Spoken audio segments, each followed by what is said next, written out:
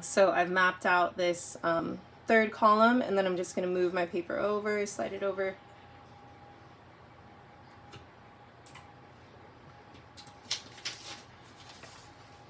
And then you can focus on the 1, 2, 3, 4th over, 1 down.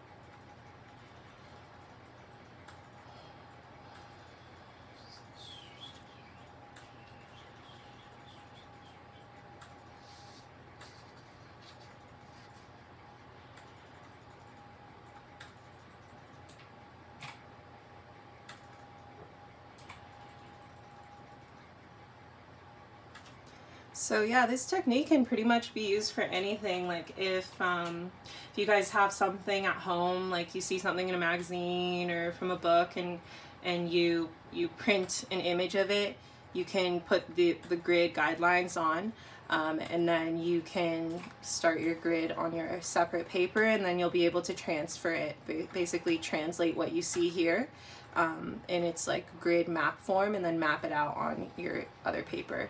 But the thing that you do have to keep in mind is if you want it to be to match in size, it does have to be the same size paper. So obviously you guys don't have like a huge paper like she does, but you know, this is basically the same process that she would use in creating her work, minus the photography.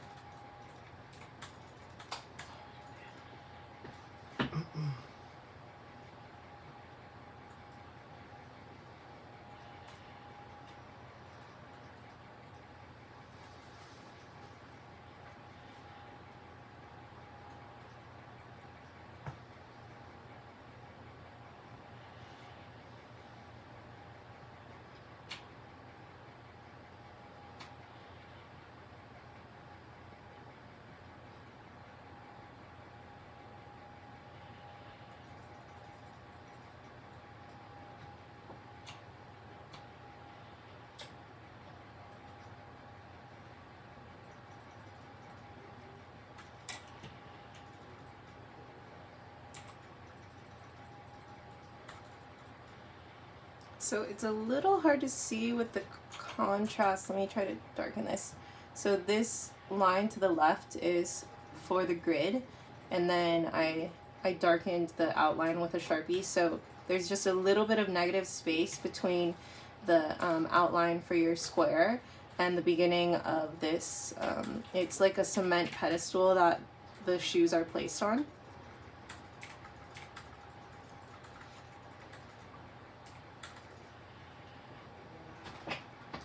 So as we're working together, you guys will learn there's so many different ways of approaching a piece. Like this is a very analytic kind of process where you're observing on one side and then you're translating it to the other, versus working a little bit more freely. You'll have you know, less of that like logic in the process, but it will have a little bit more of like your freedom and your own like artistic expression. So yeah, this is just like one way of working, and as we're working together, we're going to be going over many different types of like mindsets, approaches, and processes for your work. And the thing to remember is you're not gonna like everything. Like, you know, some people, this will drive them crazy because it's super slow, it's very detail oriented, really meticulous. But some people love this challenge, and they you know, they appreciate the way that it's organized and laid out for them. So even if you don't like what we're doing in here, just, you know, take everything with a grain of salt. Just, you know, practice what you can, and that way you have a good repertoire of all these different types of styles and techniques, and you can take what you like after class and leave the stuff you don't. Okay, so that's it for this fourth column, and then we're just gonna scoot over to the next one. So feel free to let me know if you guys want me to speed up. And there you go.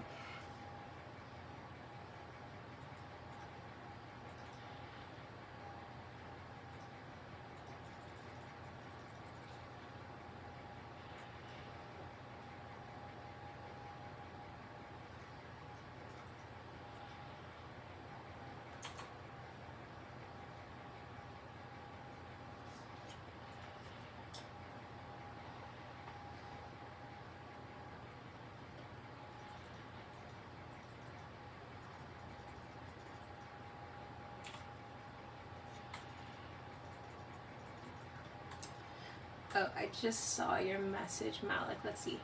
Oh, okay. So, what do you mean by spending time on each section? Like, oh, do you have the picture of what we're looking at?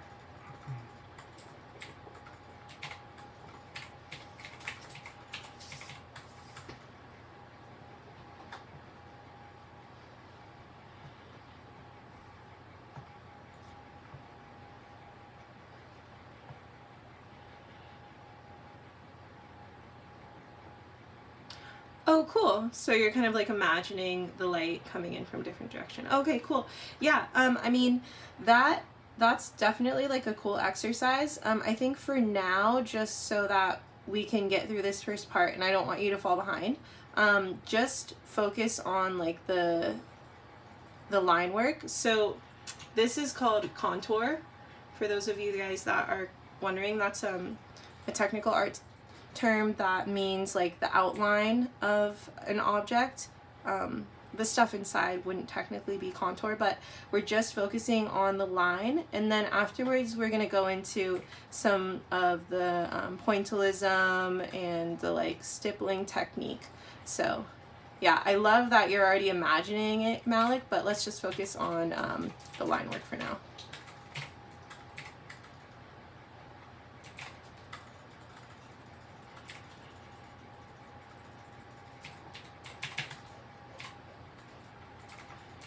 And when you get to the more geometric, like straight lines, you can decide to freehand them, or if you want, you can even use your ruler to really define those edges to get them nice and crisp. So it's really up to you what you want to do. So I always start with a sketch, and then when I want to define it, I'll press a little bit harder, use a little bit more pressure, and then you can clean up any of the areas around that, the lines that you don't want to keep.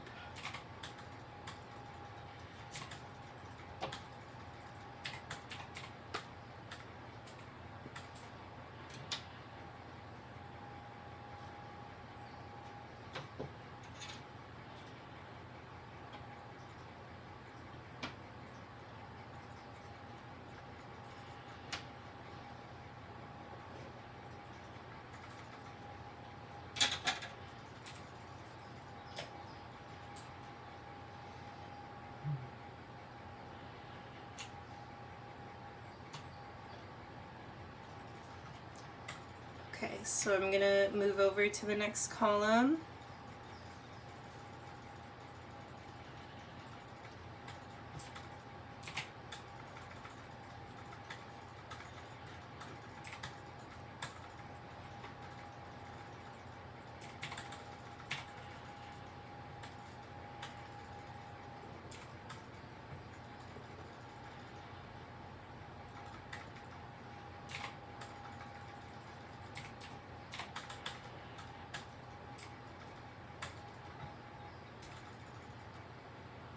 Yeah, so basically this is just like taking us back to, you know, Monart's like elements of shape and really focusing on like planting dots to connect. So, you know, trying to map out the direction that you're going.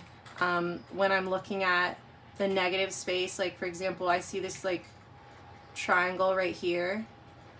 See? So I actually want to look at this shape instead of just the line so that I can try to match it as closely as I can. So that's using the negative space to help you map out your piece.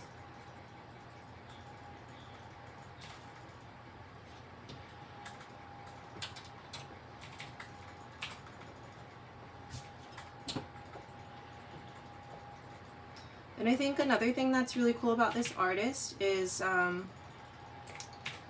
just the fact that she's really transparent in how much time she spends on a piece of work. I think a lot of times nowadays we're always rushing through things, you know, our society is so fast paced that it oftentimes we always just want to get to the end. But I think one of the coolest things about art and like one of its biggest values for us is its ability to slow down. So, you know, I think that not only as an artist, the process of slowing down with your work and really spending time with it is valuable, but also as viewers, you know, being able to go into a gallery or museum or see something that takes your breath away and forces you to slow down, I think is really incredible nowadays. So just some food for thought.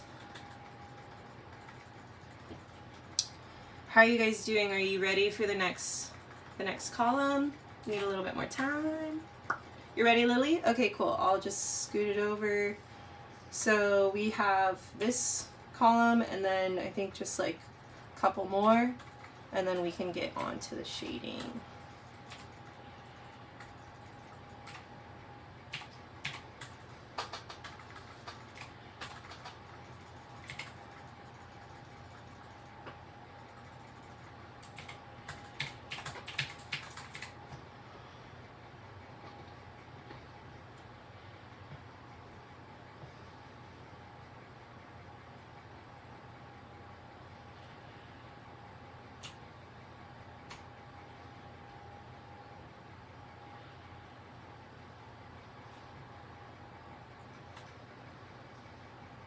So here for this one, for example, you know, this is pretty much like almost exactly in the middle of this square. So when I get to the point where, you know, these two lines meet perpendicularly, you're gonna like go over and make a little mark, and that's gonna be where the side of that cube starts. So just like taking your time and really thinking about how the lines are meeting at different points. And this is also like another thing that you can do even without the grid, just looking at where places meet. So, you know, this is pretty much lined up with the edge of this circle. So just like making these invisible lines so that you can map it out. Try to achieve as much likeness as you can.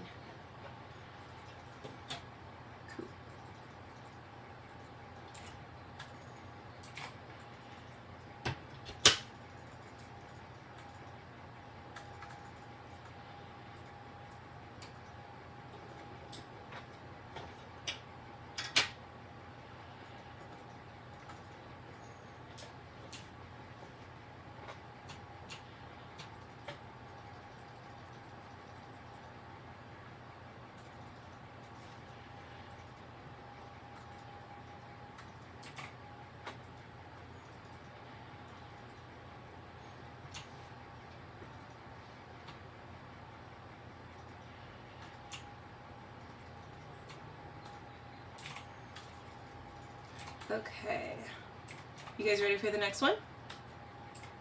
Yeah? Okay, cool. Oh, I guess it's like one more and just a little bit, so I'll just remove this.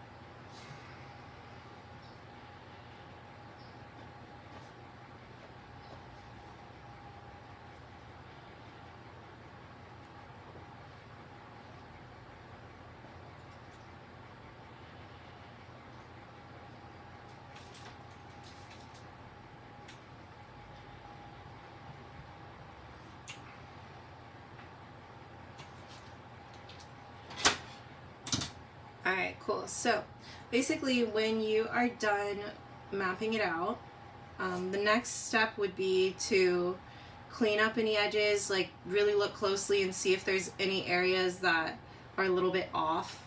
Okay, so what we can do now is, if you guys want to hold up your work, then I can take a look. We could do a little like mini critique really quick.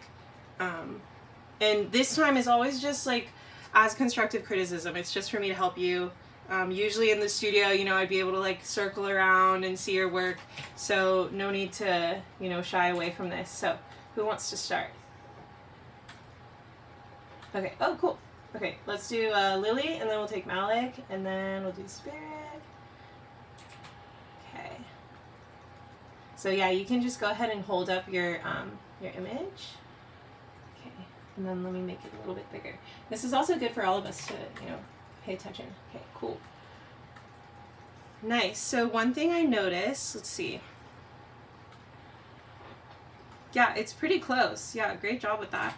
It does look a little bit smushed on the right side, like near the toe. So do you see that? Here, let me switch back my video so you can see.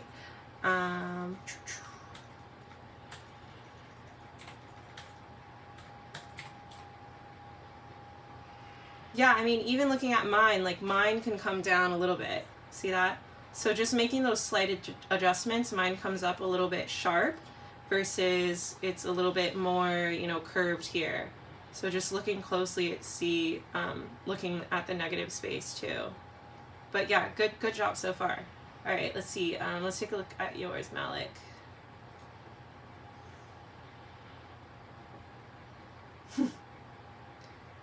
Do you want to hold yours up? Yeah. Hello? Yeah. Hey. Okay. Let's see. Right. Like this. Oh, nice. Wow, great. So you were adding a lot of detail there. Okay, awesome. Can you try to move it, let's see, a little down? I'm getting a harsh glare. It's a little hard to see the... Okay, yeah, it looks pretty close from what I can see.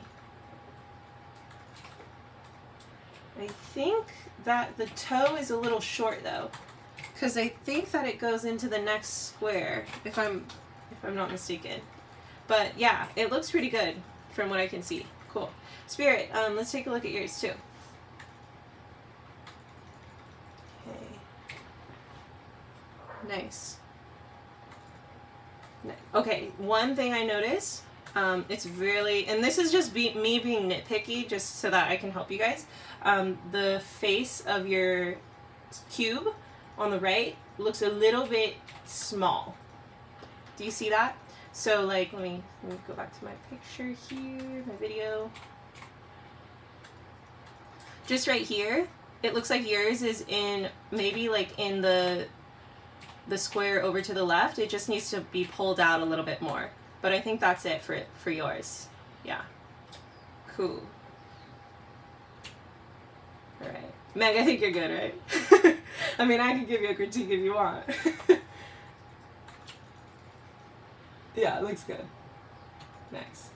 Cool. Awesome. Yeah, actually, you guys, Meg is joining us. She, you were in Spain, right?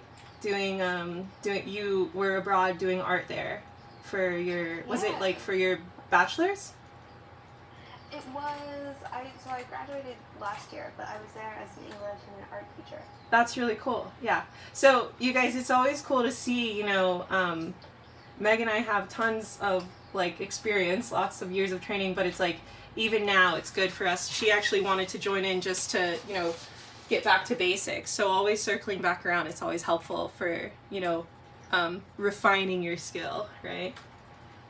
All right, so the next step, now that we're done with that, I'm going to teach you guys a little bit of our pointillism technique. So raise your hand if you've ever heard of pointillism, also known as stippling. Okay, Lily. Okay, cool. So, yeah, Meg.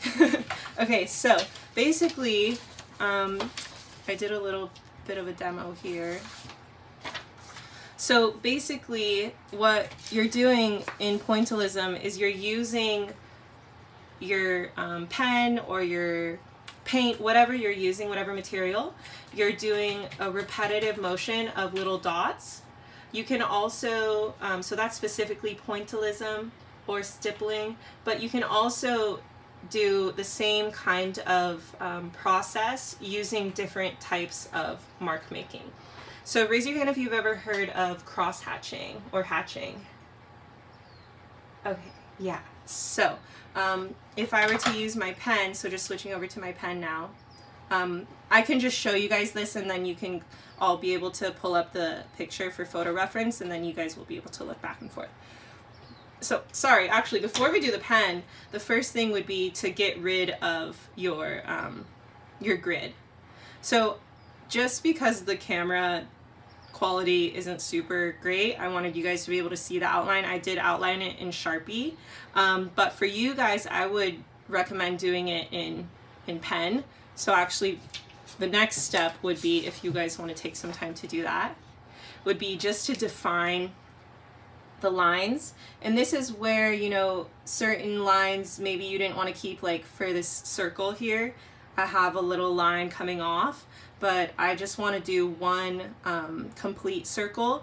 And then basically after you've outlined it with your ballpoint pen, then we can clean it up by erasing it. So yeah, let's do about, like, I think you guys can do this in about 5 minutes. So just outline everything that you want to keep. And also another trick I'm sure you guys have done before, just rotating your paper helps too. That way you don't kink your wrist. Like, we got to take care of our wrists, right? So just keep rotating your paper so that it's easier to, you know, reach certain areas. And we'll take this time. You can just outline any lines that you want to stay.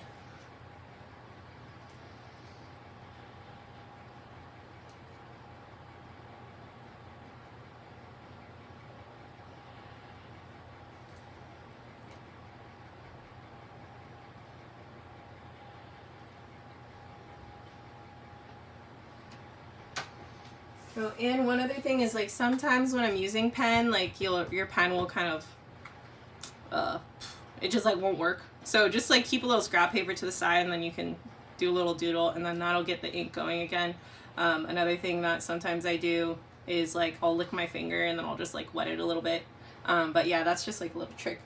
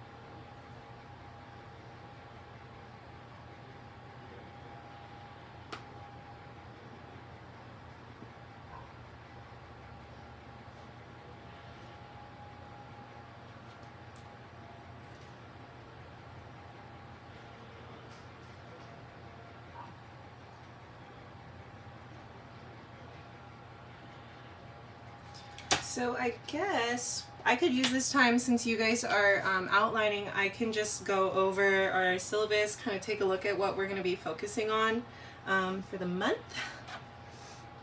So let me pull that up.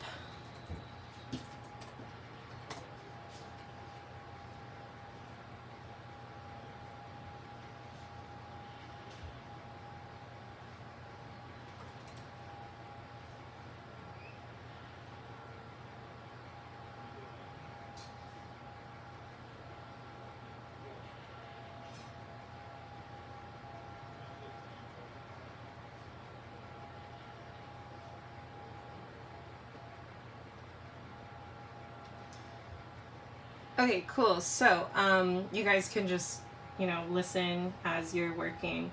But yeah, today we were looking at hyperrealism with our hyperreal chucks, and really learning different techniques on how to achieve that realism. And then next week we're going to be looking at MC Escher. He's so cool, like really trippy artist. Yeah, you guys will be amazed if you haven't already learned about him. But we're going to be looking at his relativity lattice, which is actually the inspiration for, if any of you are like into Harry Potter or whatever, that's basically where J.K. Rowling got that idea for the platforms, like the staircases that lead to different dimensions and different platforms. So yeah, that'll be really cool. And we're going to continue with Ballpoint Pen. And then the following week we're going to dive into colors, so really focusing on our color wheel.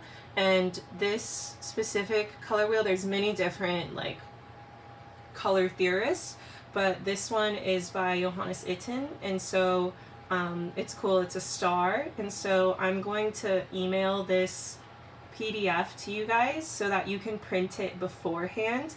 That way we'll just be able to fill it out, and we're gonna really like get into the nitty-gritty of color mixing and color theory. And then we'll use, the following week, we'll use what we learned with color theory for this portrait. And so this is another artist, contemporary artist. Her name is Marilyn Minter, and she creates these really beautiful, they're oil paintings, but they're really beautiful paintings of usually women, like tons of different colors and everything. So we're going to be using our color star to translate that into a color portrait. So yeah, it should be a cool month. I'm really excited to teach this stuff with you. This is all kind of stuff that I geek out over, so yeah. How are you guys doing? Do you need a little bit more time for that? Are you ready? Okay, cool. So once you have, you know, outlined everything, then you can clean it up by just erasing it.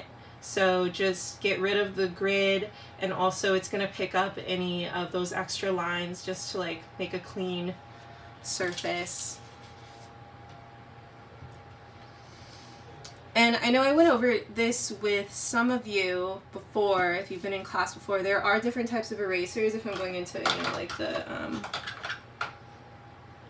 tools and stuff. So there's gum erasers, which sometimes they're like pink, this one's white. They're usually like rectangular. These are really good for like getting rid of like big surfaces because you can use the flat side. But there's also another type of eraser called a kneaded eraser. So they're gray like this, and the cool thing about these is you can actually they're malleable, so you can change the shape of them. Like if I wanted to just remove a little tiny part and like create this pointed edge, then I could pick it up that way. So yeah, I think both are useful for different reasons, but for today, I mean, this one does just fine. So yeah, just clean up all of your grid, and then we're going to go into our different stippling techniques. So I kind of started this just to show you guys a little example. So pointillism is specifically, I'll use my Sharpie so it's bigger.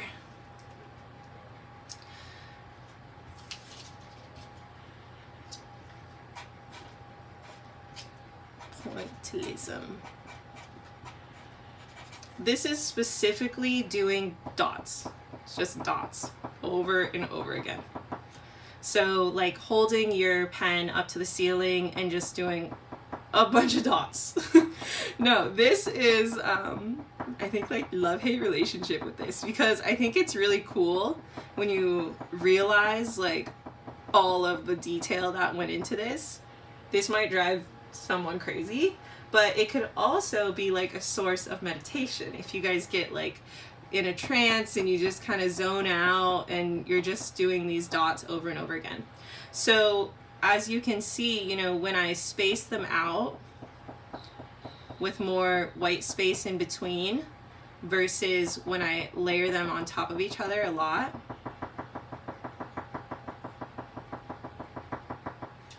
you can get different values.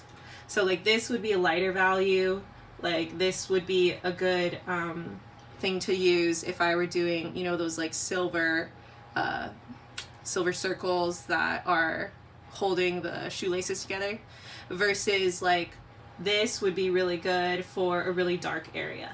So that's what it looks like really up close, zoomed in. So that's specifically pointillism. Another word for it is called stippling. CJ also uses, she says it's like a scribbling technique. So you can use the same idea but with scribbles. So you could, you know, do some, like maybe my shape or my texture is like an oval, and I'm going to just space them out. Or I could just get in this repetitive motion where I'm just like layering them on top of each other. And again, the same idea, like the more line work you have layered, it's going to create a darker value. Okay? So yeah, that's pretty much it for our technique. And I'm gonna switch over to the picture so you guys can really look at it closely. And then if you have any questions, you can just let me know. Oh, the one thing is, the one other one I wanted to go over was hatching. So some of you said that you've learned this before, but this is gonna be, hatching is diagonal or straight lines, and then cross hatching is, you know, pretty self-explanatory. You're just gonna cross them. So that's another way to create texture, and when you look really close, that really builds up a lot of value there. Make sense? Cool, cool. Okay, awesome. So let me switch over to the picture, to our photo reference. And yeah, just feel free, like if you guys have any questions, if you have any comments or anything, just feel free to like turn your sound on, or you can put it in the chat. Let's see.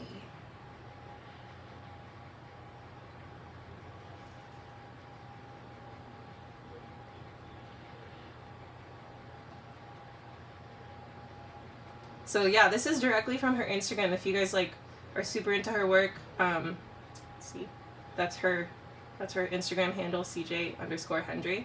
You could check her out. But yeah, what I really want you guys to be looking at is the values. So, you know, these areas, the super dark areas, that's just tons and tons of scribbling or stippling layered on top of each other, versus like, you know, this little silver thing here has almost no texture in it.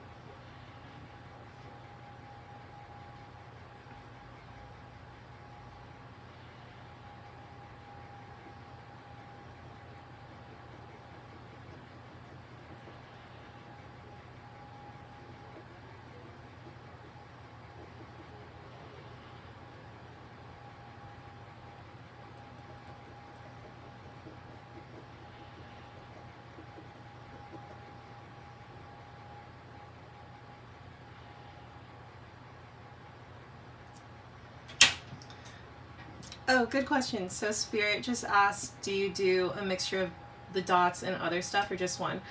So yeah, I'm mixing it up. So she actually, let me see if I could find like a zoomed in picture of hers. She does these like scribbles where they're kind of just, yeah, you're just kind of scribbling back and forth. She kind of like doesn't even lift her pen at some points, but she also does a mixture of pure pointillism, so just like dots up and down. So try out both and see which one you like. I've been kind of mixing them up, and yeah, like when I zoom in, let me see, we can get really close, there you go. So yeah, certain areas look like really a lot of like the pointillism, like this area right here.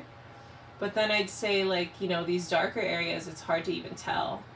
So yeah, I'll leave that up to you guys, what you think. And I'll keep this zoomed in for you. So yeah, we'll do like, let's do like 15 more minutes. And then that'll give us some time to take a look at each other's work. And then, you know, if you guys have any questions or anything, then yeah, I can answer them too.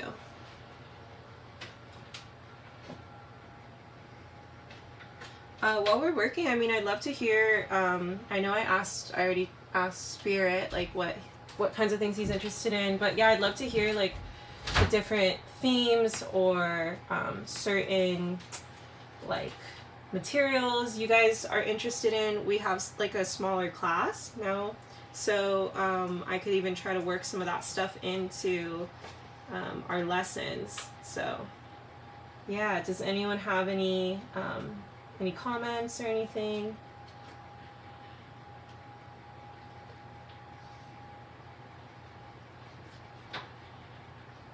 And you know, as a teacher, like knowing what your guys' goals are or the focus that you the stuff you want to focus on, it's also helpful for me, just so I can maybe even introduce like certain artists that I think you'd be into or different types of techniques too. So Lily, I know that you were super into like animals, right? Because I know that's something that we did a lot of in our last class. Was there anything else that you wanted to explore in our advanced drawing class?